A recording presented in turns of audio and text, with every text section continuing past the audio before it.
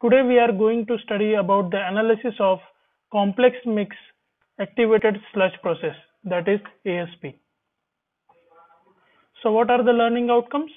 At the end of this session, students will be able to analyze the complete mix activated sludge process. For example, to calculate few parameters which will be very much important while designing a complete mix ASP.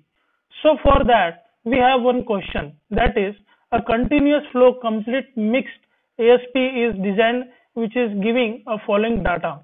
First is flow rate, which is Q, which is equal to 2150 meter cube per day. There is influent BOD, which is 230 mg per liter. Effluent BOD5, that is desired effluent BOD5, which is equal to 20 mg per liter.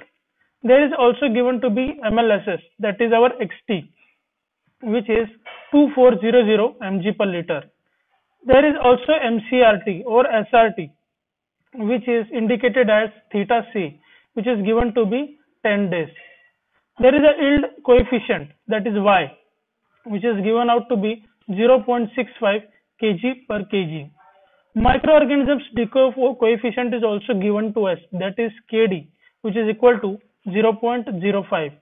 And another point, which is effluent suspended solids, that is SS, which is 25 mg per liter. Now we have to find three parameters, that is reactor volume, F/m ratio to be maintained in the biological reactor, and how much oxygen should be required for the aeration and degradation of organic matter. So let us see. We will first calculate the reactor volume. For that, we have to first determine the concentration of soluble BOD in the effluent. As we know, the BOD5 of effluent solids which are present in the effluent is always 0.63 multiplied by suspended solids. As we have given the value of suspended solids to be 25 mg per liter. So we can easily calculate by multiplying 0.63 multiplied by 25. So we are getting the value 15.75 mg per liter. Then we have to calculate the soluble BOD in effluent, which will be effluent BOD5 minus 0.63 SS, which will be 20 minus 15.75. Then it is coming out to be 4.25 mg per liter. Now we have to understand that influent soluble BOD is always equal to, or what we can say, it is equivalent to influent BOD5. So we can say that S0 is equal to 230 mg per liter. So then we have to use the formula, that is XV is equal to YQ theta C into S0 minus S divided by 1 plus KD theta C. By this formula, we can get the volume of the reactor.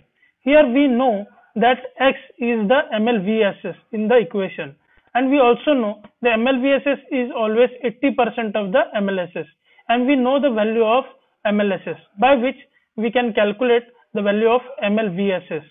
So we have to multiply it by 0.8 into 2400, that is our MLSS, to get the value of MLVSS, which is coming out to be 1920 mg per liter. As here we can see a lot of units have been also written after the value of the respective parameter. It is important because that will help us to maintain the units in the equation.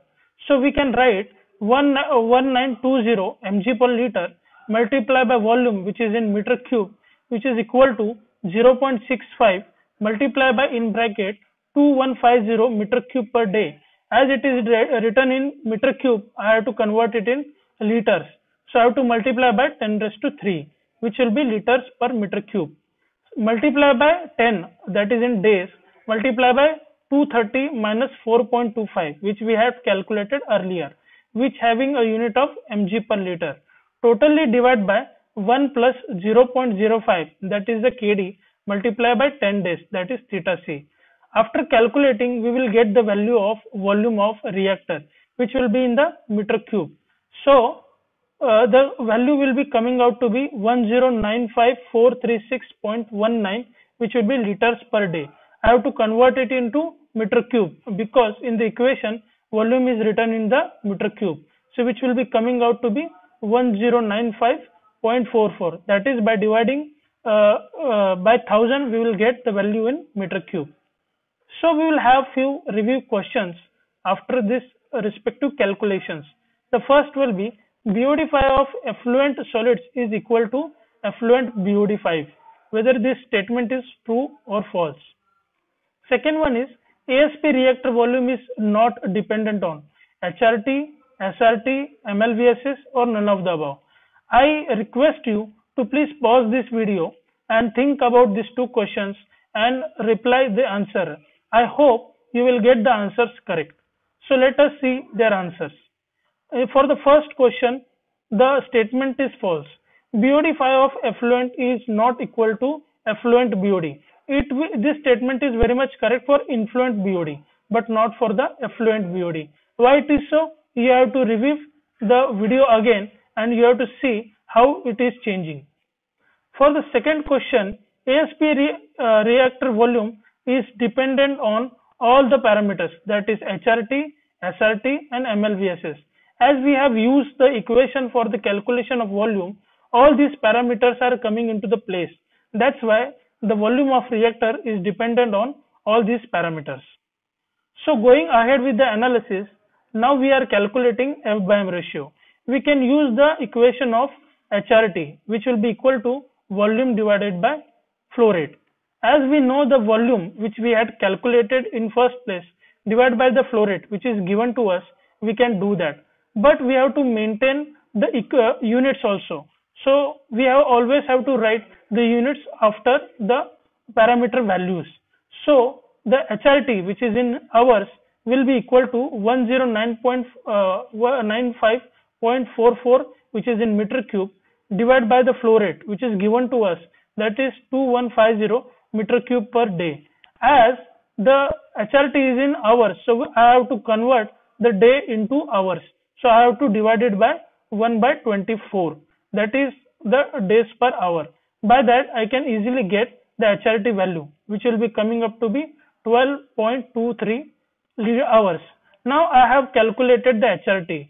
For calculation of F by M ratio, I have to use the equation, that is S0 divided by theta into X. Okay. So S0 is given to us, theta we have calculated, and X value, that is MLVSS, we had calculated earlier.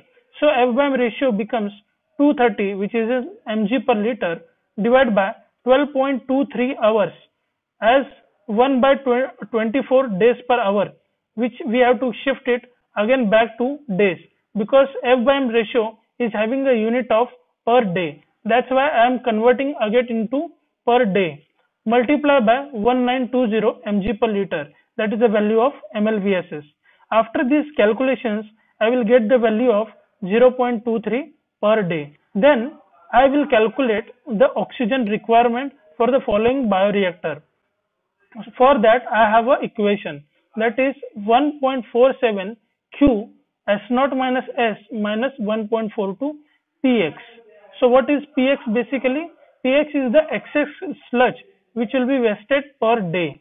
And what is this Q in bracket S0 minus S, that is the BOD5 removed per day. For that, first I have to calculate Px. Px is the having formula of Vx divided by theta c. We had seen this in a previous video also. So I have to calculate Px now. As I know the volume now, I know the value of MLVSS and I am given the value of theta c in the question. So I can write 1095.44 meter cube multiplied by 1920 mg per liter. As the liter has to be converted into meter cube, so I will multiply by 10 raised to 3 so that I can shift it to the meter cube, divided by 10 days. Why I am converting it to meter cube? Because the volume is in meter cube, so it will automatically get cancelled. So I will get the value of Px as 2.1 into 10 raised to 8 mg per day. Then following that, I will put the value of Px in the above equation and I can write as the value of Px to be 2.1 into 10 raised to 8 mg per liter. Again, the value of Q, which is given to us in meter cube per day, I have to convert it into liters. So for that, I have to multiply it by 10 raised to 6. So it will become 2.15 into 10 raised to 6 liters per day. I can also write it as 2150 into 10 raised to 3 liters per day. Now talking about S0 minus S. As we have calculated S and S0 is given to us, so I can write 230 minus 4.25 mg per liter. It will become 225.75 mg per liter. All these values I have calculated now, and I will put these values in the oxygen demand. So what oxygen demand will become?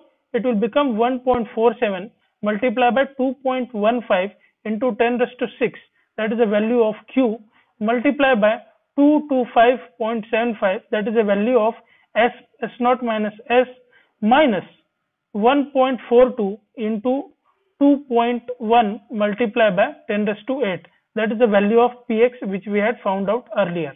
As all these things are in mg, so I have to multiply by 10 raised to minus 6 to get the value in kg. As all these values are in per day, so unit will remain as a per day. So final answer will be 415 kg per day. I will end the video by saying using these references which I have used for the preparation of this video. Thank you.